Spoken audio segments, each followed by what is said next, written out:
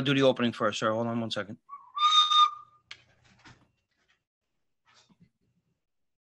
Live stream is rolling. Sergeants, please start your recordings.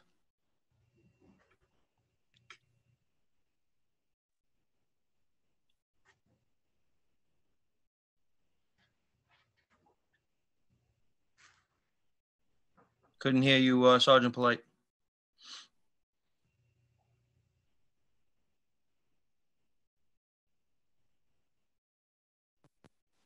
Thought recording is good. Got you now. Good morning, everyone, and welcome to today's remote New York City Council hearing on the Committee of Fire and Emergency Management. At this time, would all panelists please turn on their video for verification? Once again, all panelists, please turn on your videos for verification. Thank you. To minimize disruptions, please place electronic devices on vibrate or silent. If you wish to submit testimony, you may do so at testimony@council.nyc.gov. Again, that is testimony@council.nyc.gov. Thank you for cooperation. Chair Borelli, we're ready to begin. Okay. Thank you for joining us at this virtual hearing for the Committee on Fire and Emergency Management. Today, the committee will be conducting oversight on the fire department's work in promoting the safe operations of commercial establishments in light of COVID-19 related regulations. And we'll be hearing introduction number 1891, sponsored by myself, which involves Zambonis. I'd like to acknowledge that we have been joined by our colleagues, and I see Council Member Maisel. And that is all I believe I see at the moment. Good morning, I'm Council Member Joe Borelli, and I'm Chair of the Committee on Fire and Emergency Management. Today, we are here to discuss the Fire Department's Bureau of Fire Prevention's role in promoting safe commercial operations in compliance with regulations put in place to limit the spread of COVID-19. The Fire Department's Bureau of Fire Prevention is responsible for inspecting buildings and businesses for compliance with various fire and building code requirements. Specifically, FDNY regularly inspects the places of assembly, such as restaurants, to ensure safe operations. This includes inspecting whether means of egress are unobstructed and occupancy limits are followed.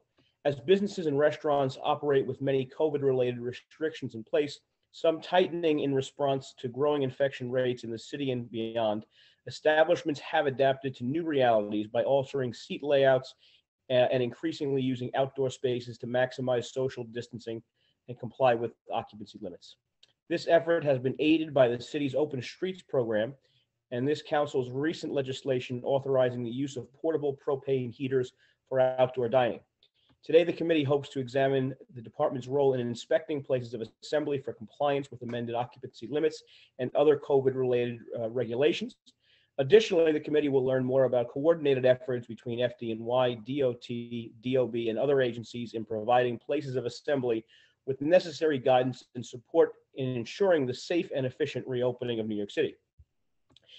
Finally, the committee will hear legislation that I have introduced to alleviate a burdensome restriction on one type of small businesses.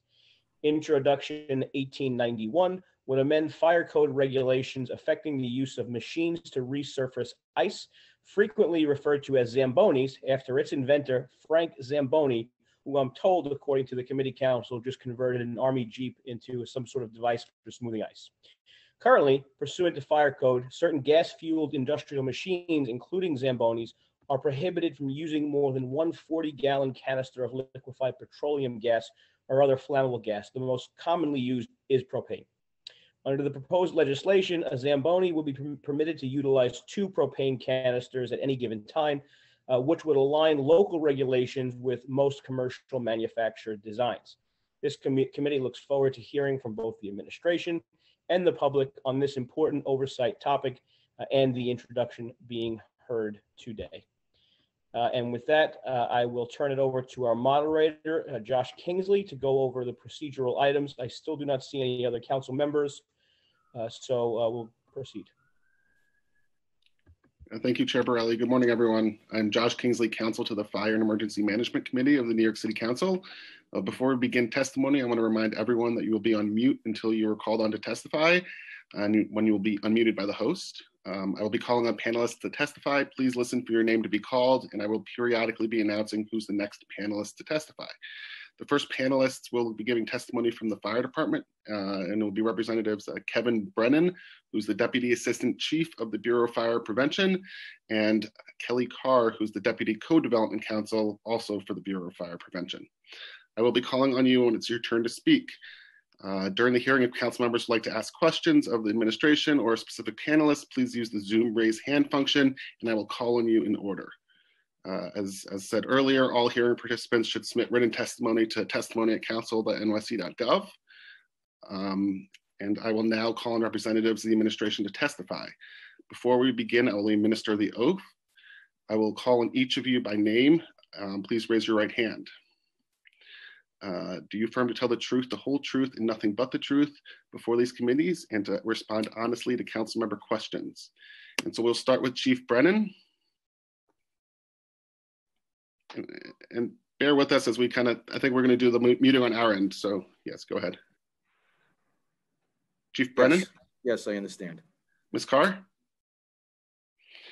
So now you all are free to, we'll unmute you on our end, and you could go ahead and deliver testimony. Thank you.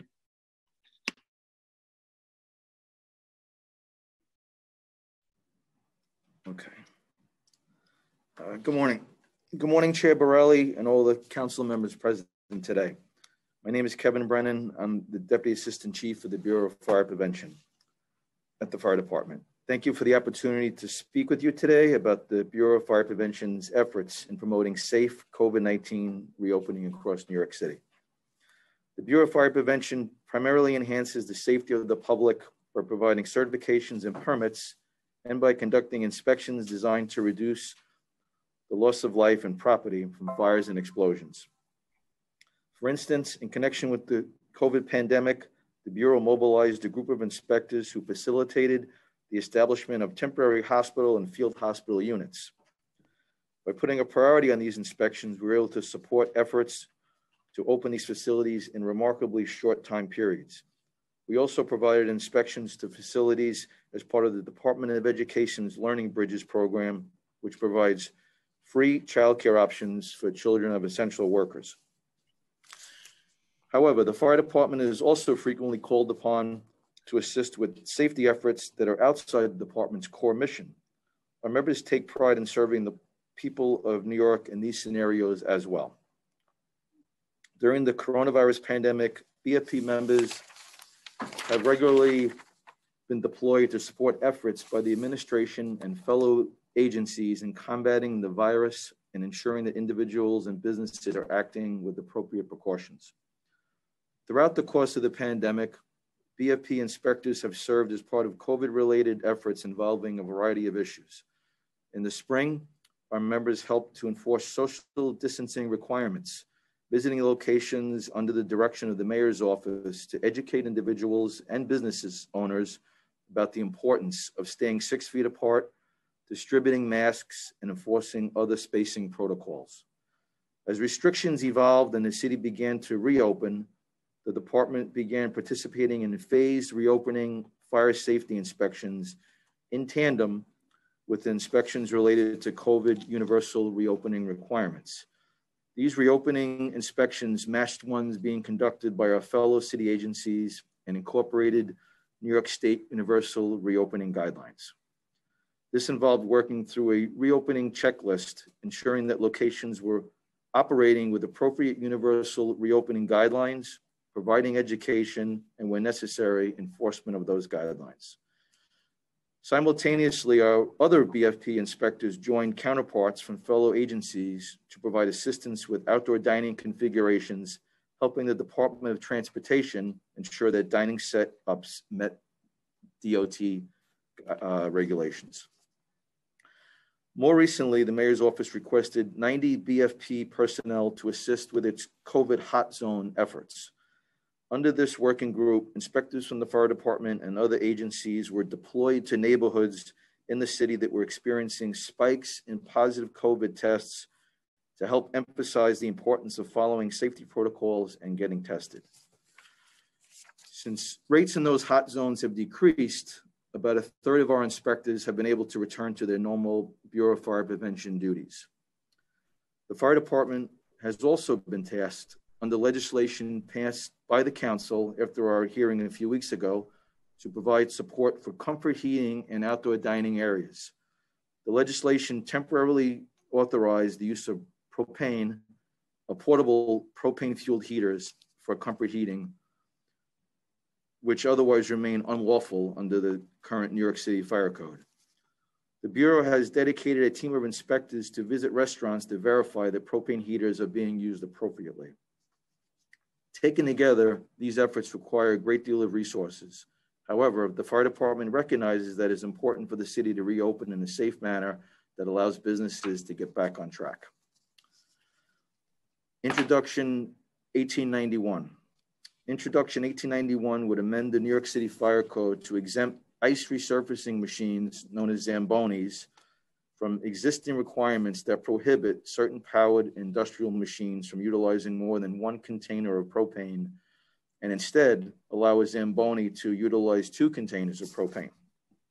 As you know from our testimony a few weeks ago on the topic of heaters, propane is a flammable substance. The fire code strictly regulates the storage, handling, and use of propane because of the significant hazard it poses. Propane is flammable and can readily be ignited by a spark. If confined or exposed to fire, it poses an explosion hazard. Before amending the code to include a Zamboni exemption from a general rule, we'd be curious to know more about the necessity for such an exemption and what factors might distinguish this type of industrial propane use from other types of industrial propane use. I'll now answer any questions you may have.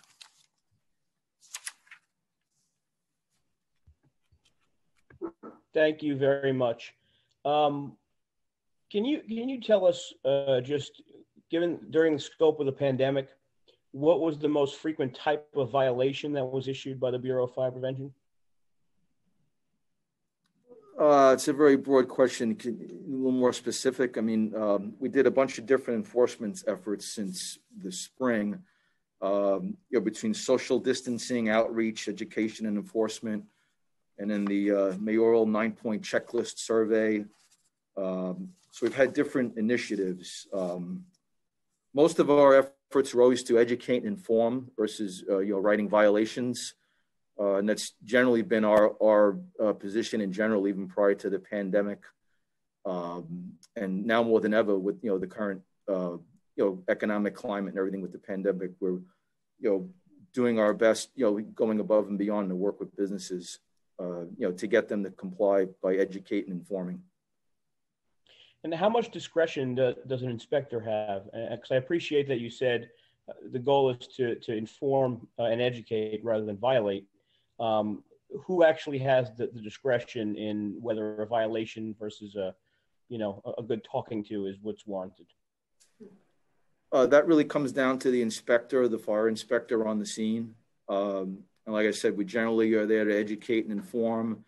If we, return and find repeat offenders, that's when maybe some enforcement action does take place at that point, or maybe a third time. But we understand the situation of the the businesses in the city right now economically, particularly restaurants, et cetera, and we're more than willing to, like I said, to educate and inform, because a lot of them are not informed.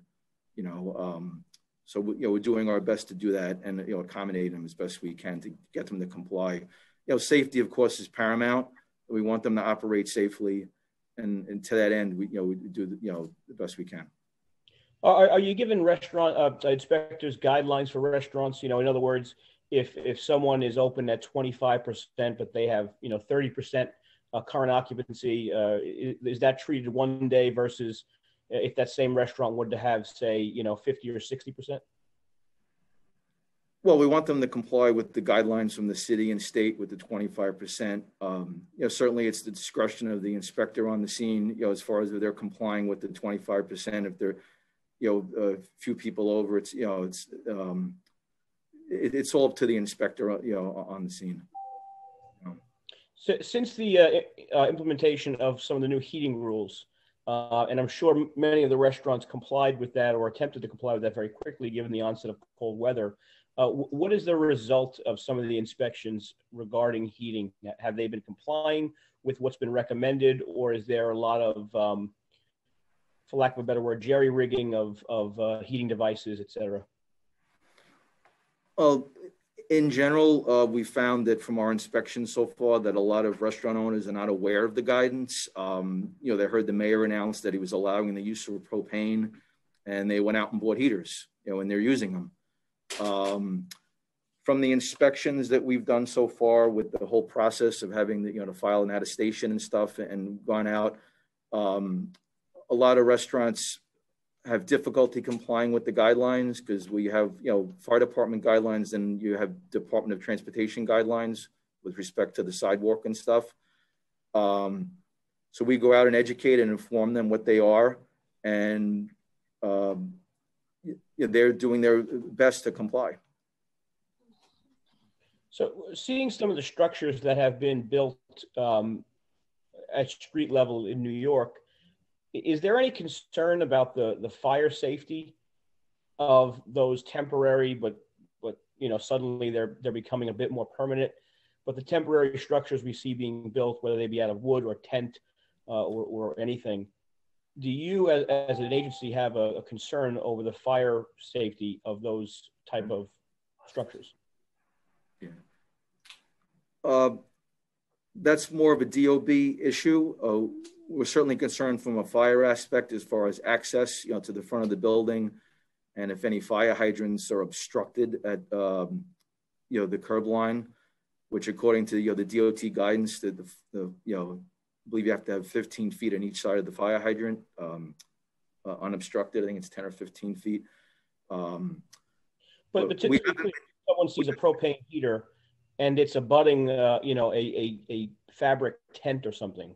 The inspector. Well, they have to be 5 feet from anything combustible or wood structure or tables or chairs, plastic. There's a 5 foot guideline that the heaters have to be 5 feet. So that's my question. I guess maybe even anecdotally, are the inspectors coming back into the office saying that we have some concerns over the flammable nature of some of these structures, and are they worried about a fire within those? Well, there's always concern if the heater's too close to a combustible fabric of sort. That's why we don't allow the heaters under any kind of tent structures. They should be, 5 feet away and not under, any kind of tent structure for that reason that you just stated. At some point, do you see a trading off where it's probably less dangerous to be inside of a restaurant rather than outside with some of these heaters operating? I'm sorry, you're asking, could you repeat that question? Yeah, I mean, at some point, is there a point where the department might feel it's safer to be in a restaurant at, say, 50% capacity rather than a temporary structure that's being blown out with heaters? Yeah, that's not something the fire department would really answer. It's not something I could speak to.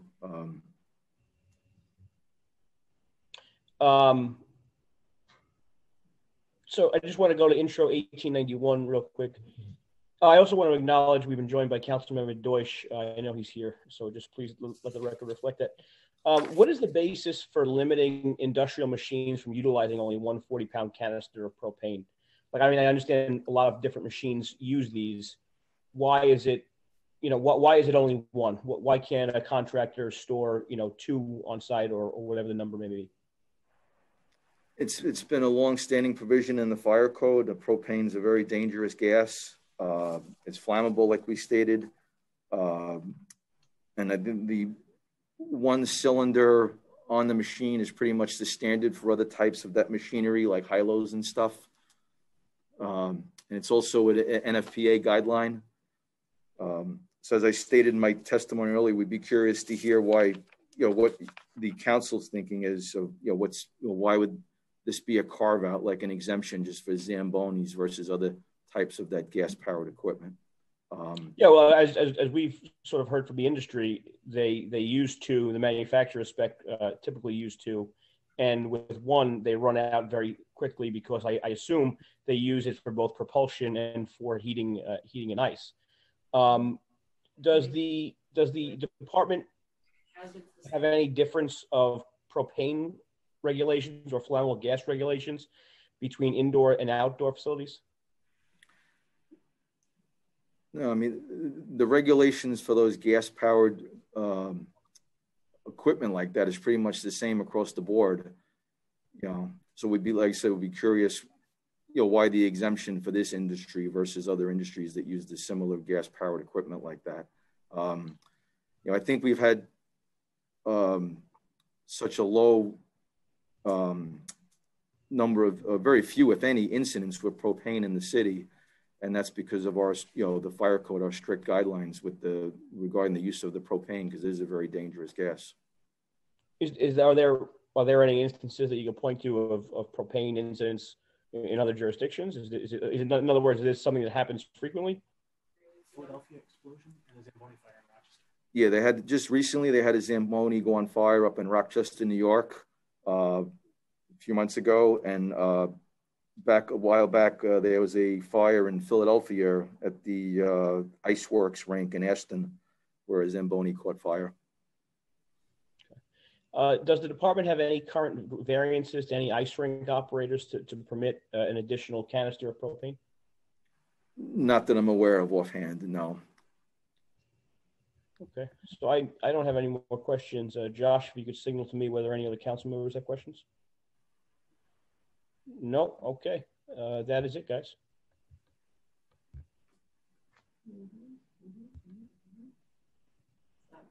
Yeah. Councilmember Deutsch maybe has raised his hand. Okay. Or am I mistaken? Councilmember Deutsch. Hi, how you doing? So I have a question. I have a few questions. Several zip codes within my district were in the red zone for almost 2 months. Can you give a breakdown of what kind of summonses the FDNY issued during those few months? That's my first question. And the second question is that you did say that the inspector has discretion of when to issue the summons. Does a business owner have a right to ask for a supervisor questioning that inspector's discretion?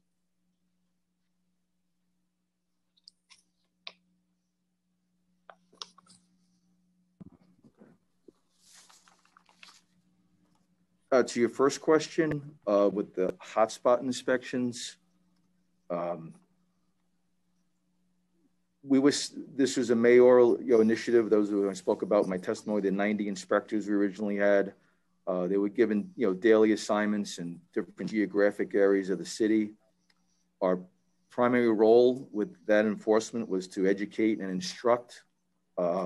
We handed out about 6,300 face masks. We also conducted the nine-point mayoral survey in 522 locations.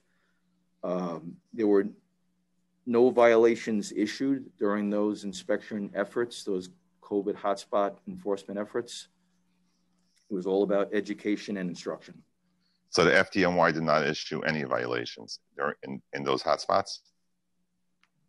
Not with regard to the mission of going out and informing and instructing with as far as COVID related guidelines with face masks, social distancing, etc.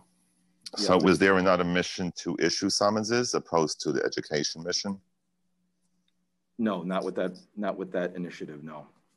So there were no summonses issued by the FDNY on small business owners during the month and a half that my district was in the red zone? Well, are you referring to fire safety issues? That's a different issue. I mean, I'm referring to social distancing or not having a log sheet ready available, or any violations issued by the FDNY in the hotspots. To my knowledge, the initiative with the hotspot enforcement our inspectors were assigned to do, No, there was no violations issued with regard to social distancing guidelines or violating social. It was all about instructing and educating. And as I said, we handed out, thousands of face masks. If there was any fire safety violations that inspectors maybe encountered while they were in a business or something like that, that I can't speak to, in this hearing right here. Maybe, some of that may have occurred, but I don't have those stats in front of me today. So the FDNY was only asked to enforce fire safety violations, and other than that, only to conduct education. Is that correct?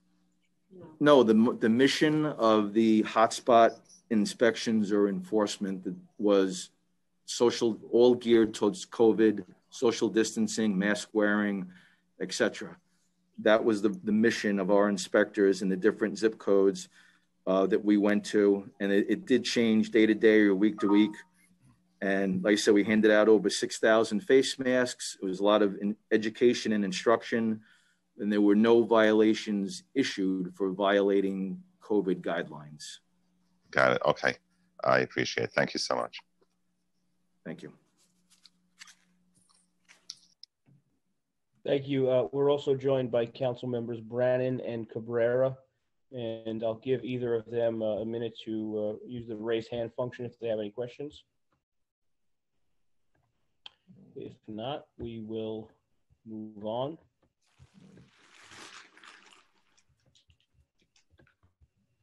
Council, is there any more people signed up to testify?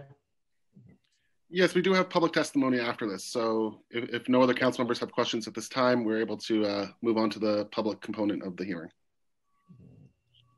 Yep, thank you. Thanks, folks.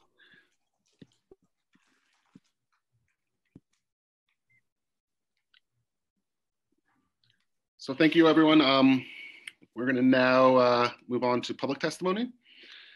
I'd like to remind everyone that unlike your typical council hearing, we'll be calling on individuals one by one to testify. Council members who have questions for a particular panelist should use the raise hand function on Zoom, and I will call on you after the panelist has completed their testimony. For panelists, once your name is called, a member of our staff will unmute you and you can begin talking.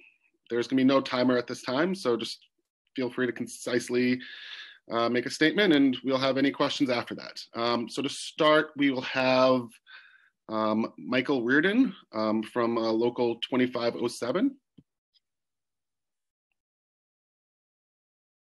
So we'll unmute you on our end if you just bear with us.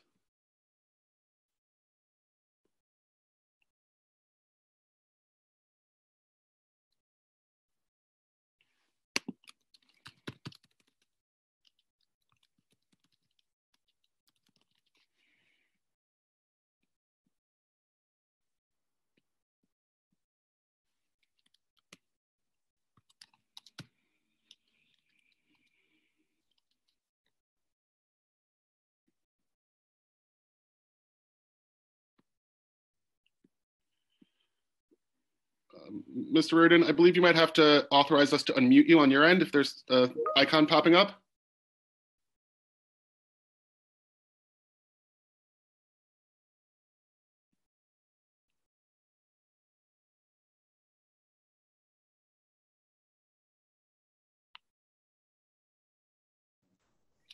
How's that? That's perfect. Thank you so much. You're good to go. Good morning, everyone. I just like to thank the Chair Borelli, members of the council allowing me to speak today on behalf of the men and women inspectors in the Bureau of Fire Prevention.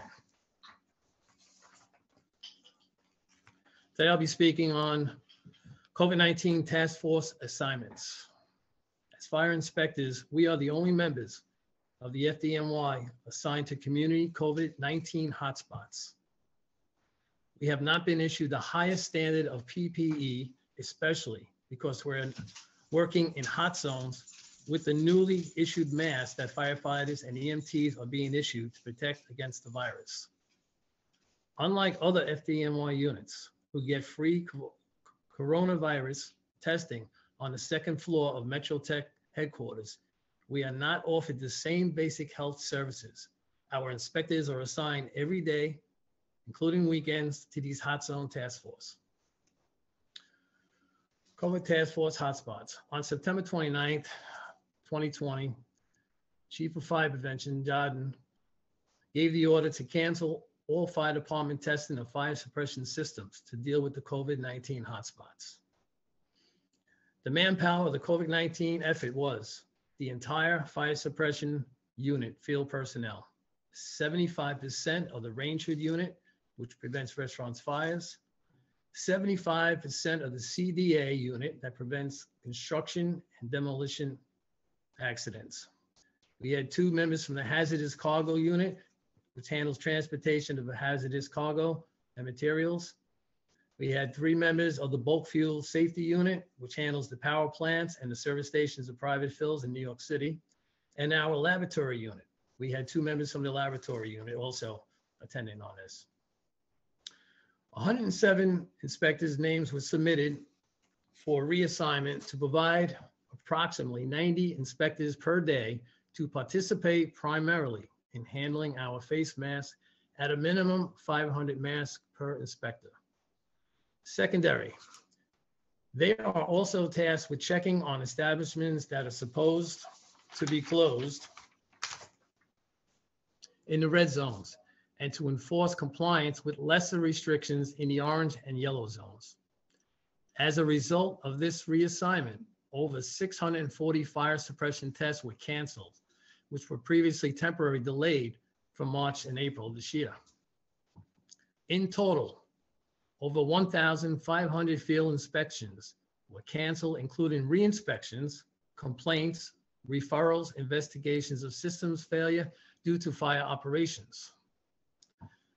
The scale and suddenness of this reassignment is an obvious danger to public safety, the danger from coronavirus notwithstanding.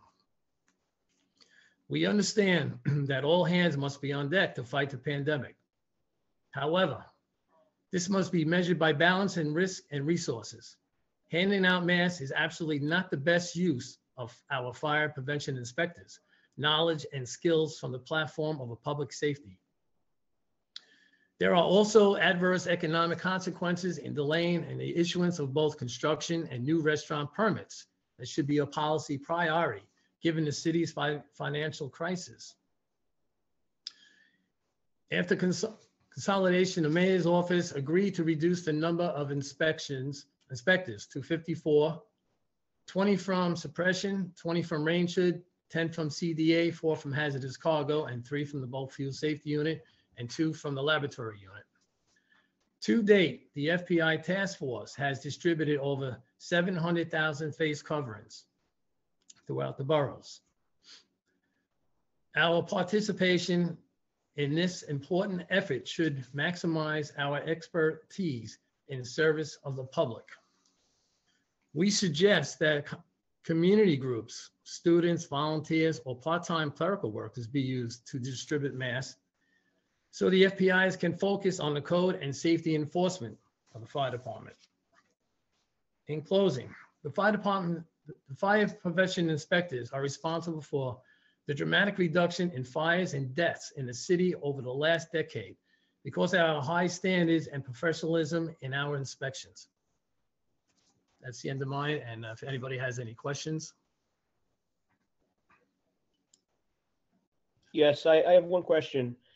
Yeah, Joe. Mike, can you just clarify? So the inspectors who were on the hot zone task force, if they want to get a COVID test, they can't go to Metro Tech and be given a test like with a high priority, like anyone else in the department? Correct. They would have to go to their own doctor or to an urgent care or something like that. Okay. I think the committee will send a letter to the department just to hopefully change that, because I don't think the number is so large that it's going to overwhelm them. So well, the thing is, Joe, you got to realize they're out there every day in the hot spots, and now they're coming into headquarters. But what's to say that they're bringing it into headquarters if someone is sick? So that's so. Is the goal not to have access to the testing facility? No, we're just we're asking to be tested downstairs. When they come in, if they want to get tested, they should be able to. Okay, I'm going to have someone just follow up with you on that and just get the ask, and then our committee will put the request in with the department. Okay, great. Thank you very much. Thank you. Thanks, Chair Borelli. I think we're on to our last individual for testimony. We have Lyric Thompson. I believe you are ready to go. Unmuted and video up and running. Go ahead. Hello, everybody. Thank you for allowing me to speak. My name is Lyric Thompson, and I'm not calling or here about a Zamboni or anything like that. I'm here about fire safety with regard to egress and entrance doors for buildings. I'm in a 421A building that was unlawfully signed off, and our attempts to get this building up to code have been seriously frustrated by housing preservation and development. Now, the entrance doors of buildings are supposed to be fire rated and self-closing and self-locking. This is part of the fire code to prevent the spread of fire. In 2017, there was a devastating fire in the Bronx that killed 13 people, and at which time everybody cared about whether the door was self-closing or self-locking. That's not the only fire protections that doors are supposed to have. They're also supposed to be fire rated. Now, in our entrance building, our entrance door has had a lot of problems. We have had over 300 inspections with HPD. HPD has written and removed probably 30 plus violations. They've done emergency repairs on the door. And about 4.5 years of that, and then we find out that the door isn't fire rated. The door got sealed shut. It took about 45 minutes to open it. And during this time, I'm thinking, what if this building were on fire? We don't have access to the backyard because we found the landlord hacking at gas lines, so he denies us access. There would be nowhere for these tenants to go. And when I opened the door, I was horrified to find that not only was that door not fire rated, but our smoke stopping door is also not fire rated. Now, I don't mean to be rude, but I kind of think that at least one of those 300 inspectors that came through our building should have picked up the fact that our door wasn't up to basic standard code. I mean, the basic code that we put in place. Is there a reason that HPD doesn't know the standards that they're supposed to enforce with regard to fire safety and entrance doors? I mean, the code says that this is their responsibility to maintain this. Now, it took a lot of work to actually get a violation on that door for fire rating. I had to call Tim Hogan of DOB, the commissioner of buildings. I had to get him to send his people out to get a violation. HPD came out and wrote violations, and then they subsequently removed the violations. 7 days after they removed the violation on a door that was not repaired, hadn't even been touched, the fire department had to come out and remove that defective piece of door hardware from my building before it caught the building on fire. I love the fire department. We've got a great fire department. Our fire guys have saved our lives on more than one occasion. Councilmember Borelli, what are you going to do to address the fact that HPD has no clue what standards they're supposed to enforce with regard to fire safety? I mean, these standards aren't just put in place for the tenants. They're put in place for the firefighters to protect them too. And they risk their lives. I think they risk their lives enough just by running into a burning building to get us, to get our animals, our pets, our dead grandmother's, photos. We, as a citizen, I really kind of need HPD to know these standards. So what are you going to do, Councilmember Borelli, to ensure that HPD knows these standards?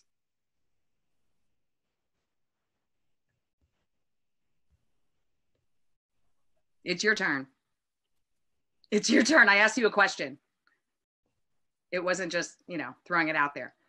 Is there something that you can do to ensure that HPD knows these standards? Thank you, Mrs. Thompson. This committee doesn't have jurisdiction over HPD. The Buildings Committee will be meeting again in December. However, if you would state your address for the record, we could ask the fire department to send one of their folks again, just to see if there are any fire code violations that are still outstanding. Could you just say your address? It's 1355 Decatur Street. There's a lovely ProPublica story about our building and 421A fraud. Which borough? I'm sorry. Brooklyn. Okay. And the reason I brought it to you is because you are over the fire codes, and kind of all of these agencies have to work together in tandem to ensure public safety. So yes, no, I understand. Thank you. I appreciate it. Thank you. No problem. Josh, if you would just record the address and then make sure we follow up with the department. Thank you. So, Councilmember, that's everyone who's signed up to testify. So, if you're at your convenience, you could close out the hearing. Okay.